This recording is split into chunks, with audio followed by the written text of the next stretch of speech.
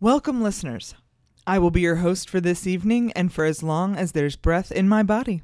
It's time now to bring me your trials, no matter how strange or unbelievable. The lines are open. Hello? Hello, caller, you're on the air. My name is Beverly. I'm calling from my bedroom closet. What seems to be the problem? I'm having relationship issues with my mother. Mother-daughter relationships are fraught. My whole life, my mother told me I wouldn't amount to anything. She didn't like my clothes, the way I talked, the boys I dated. It didn't matter how hard I tried. She was never satisfied.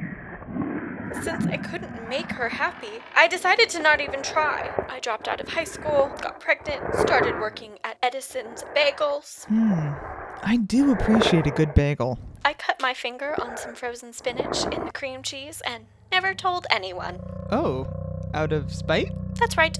But after a few years of that, I decided to get my life together. I got my GED, stopped smoking, and put my daughter in 4-H so she could learn some life skills. Good for you. Angie's pumpkin bread got second at the state fair. And you know what my mother said? What? She said she got second. Ah. But I kept at it. I took night classes and worked my way up to managing 2 locations in the greater Topeka area. And now, 10 years after dropping out of high school, I've been accepted into veterinary program at Colorado State. But even this accomplishment did not warrant a kind word from your mother? Well, this is where it gets complicated. See, when I went to my mother's apartment to show her my acceptance letter, I found her dead in her armchair, Fox News on the TV. That in itself was not too surprising. The woman had arteries of stone.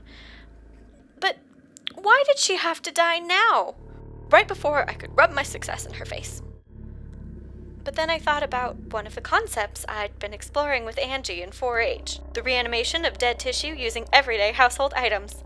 The plan was to bring my mother back for a brief moment so I could show her my acceptance letter, burn the look on her face into my mind, and then unplug her and let her rest in peace. I put my mother's body on the kitchen table, prepared the solution, and dug the toaster out of the bottom drawer.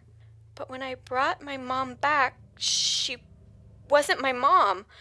I showed her the acceptance letter, and instead of being impressed or even snide, she ate the letter and then tried to eat my hand.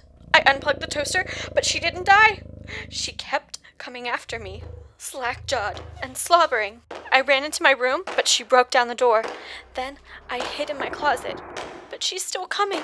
She's almost broken through. I hear you, Beverly. Listen to me. It may feel like you're the only person struggling with this, but let me assure you, you're not.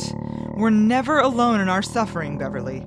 And though you've zombified your mother's corpse, it's not too late for some... She's pounded a hole in the door with her bare fists. Mom, I made it to vet school. Mom, stop trying to eat me for 1 second and listen. Listen to me, Beverly. It's perfectly natural for you to want affection and validation from your mother, but... It's a very competitive program. Beverly! What? The ones we love most in our lives sometimes fall short of the people we need them to be. No. Your mother, in death as in life, is not capable of giving you the validation, the love you yearn for. No. Now listen to me. This is what you need to do. What objects are with you in the closet? Anything heavy? Anything you could use as a weapon? There's an umbrella. That will have to do. Now, first, forgive your mother. Forgive your mother, knowing that you will find inside yourself the strength you were looking for. I forgive you, Mom. Good. Now grab the umbrella and bash your mother in the head. Bash her, Beverly. Make your bedroom a kaleidoscope of brains. Ah! Keep bashing, Beverly, and forgive. Bash, forgive. Bash, forgive.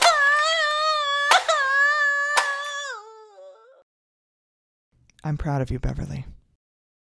Thank you. Thank you. Now go forward.